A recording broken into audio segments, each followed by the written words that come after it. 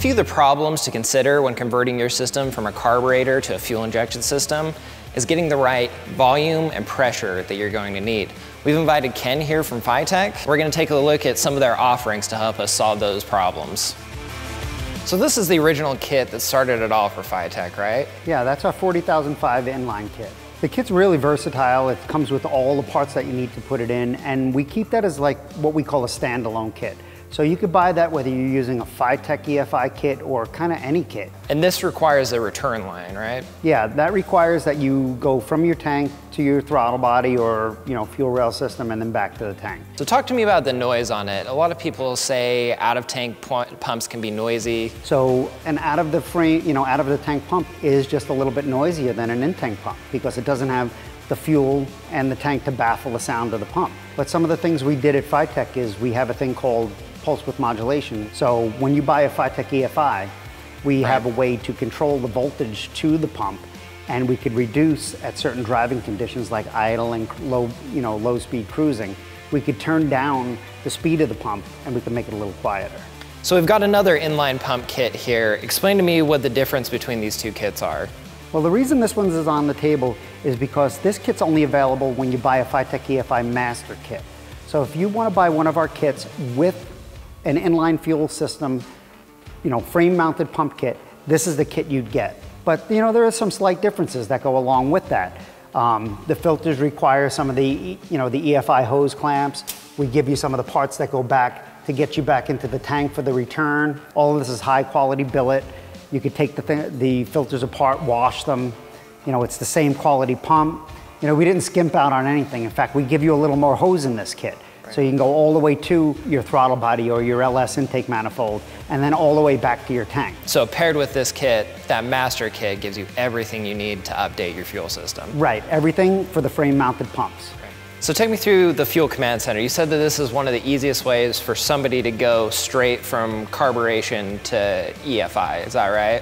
Absolutely, it's because a guy's got a carburetor on there, they've either got a pump on their engine, or they've got an electric pump, but they're running low pressure EFI. Right, and we need to convert that to high pressure, correct? Right, exactly. And guys don't want to pull their tank down. They don't want to change their fuel lines back. Guys want the easy way out. So they take the line off their carburetor, they move it over, they hook it to the low pressure in, the tank fills up,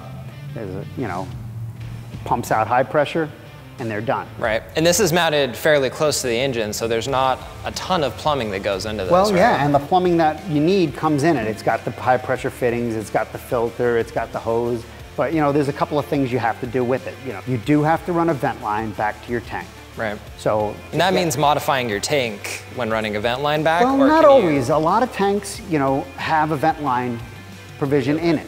And if it doesn't, you could put a vent line into your filler neck. Right, and not terribly hard to do anything. It's not terribly hard, but you have to do it. If you don't want to do it, send the part back. It's not an option.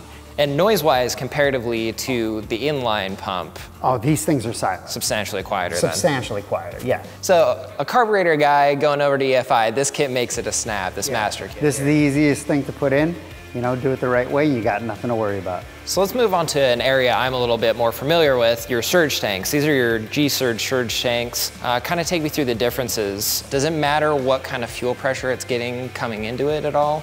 Well, that's a good question, because some guys will be converting these from their existing carburetor system, or they may have an EFI system. But the trick to it is you're going to be taking the regulator out of it. So you could use a carburetor pump, you could use an EFI pump, but you're going to take the EFI or carburetor regulator, remove that, and you're going to run your fuel pump unrestricted. So we're going to be filling this tank up with the low pressure, and that could be mounted, straight up and down at a 45-degree angle, and all the fuel's being repurged out. Right. So even if you pick up a pocket of air in your existing gas tank, that'll be purged out of this. Right, because it's just going to sit at the top of this tank, right, and the pickups are on the bottom, so you're never getting that air anywhere near the pickups on this. Exactly. If you're hitting bumps, if you're pulling a high corner, if you're going into a slalom or something like that and sloshing the fuel around, this is constantly staying fuel. What about mounting locations for this? Like in the car, on the frame, in the engine bay, what are we talking about with this? Well, you can mount this thing anywhere. That's the reason why this thing's a little bit cheaper than the command center. We don't supply some of the fittings and hoses and filters that come with it. because we really don't know where you're going to mount it. You can use them in a drag race application, in a autocross application, off-road. These things will do up to 1,600 horsepower when used with both pumps simultaneously. Right, if you're using both to feed the motor. Right, but a good alternative for the dual pump is just to have an extra pump ready to go. It's very versatile. And then we've got your street version here that is internally pressure regulated, right? Yeah, we only run with the regulator here. We limit those to 340 liters per hour. Great for, like, say, an LS application that uses that returnless system. This would work great in that application. For any EFI application. So we've talked about a couple of our other setups. Let's talk about the high fuel. It takes the most to get in the car, but it also offers the most benefit, right? Well, the first thing that you're going to notice when you put these kits in is that they're super quiet. The pump is just sitting in a bath of colder fuel, and that's going to keep it as cool as it can. It's one of the better situations for your pump's life. Right, and with the massive fuel, you're preventing that cavitation and heat you otherwise would have put into that entire fuel system. Exactly. It's less than an inch tall. Right, so really low profile. Yeah, because some of these tanks are stuck really tight up, under the floor of your trunk. Right. We've got really low profile on this, and one of the other features that we put in there is we've got a regulator built into it. Right.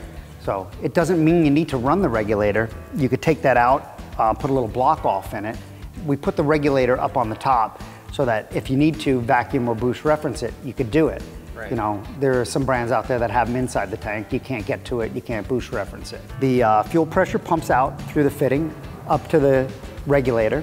You regulate it, and that's what makes the pressure. Gotcha. Then return back, and you can return back to either one of these, depending on whether you want to come down the passenger frame rail or the the driver's frame rail, and back into the tank. Right. Another feature that we have is that the hangers for this are really strong billet. So it's all screwed in, and we make these pretty handy adapters. So the kit comes being able to adjust from 6 inches, nice and short. You could adjust this down to a 14-inch deep. Even put it in like a fuel cell, if a guy wanted to mount it in a fuel cell. Right.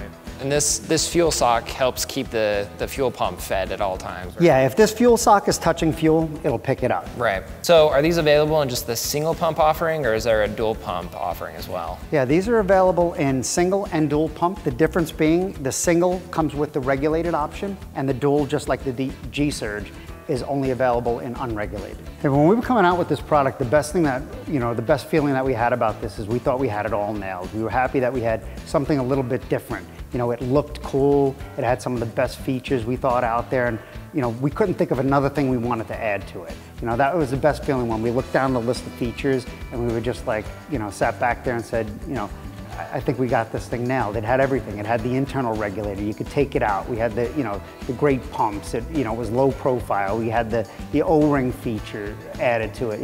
It was just cool. We take pride in what we do. Thanks for coming out and explaining all this to us, Ken. Appreciate it. And if you want to know more, head over to FiTech's website. We'll see you next time.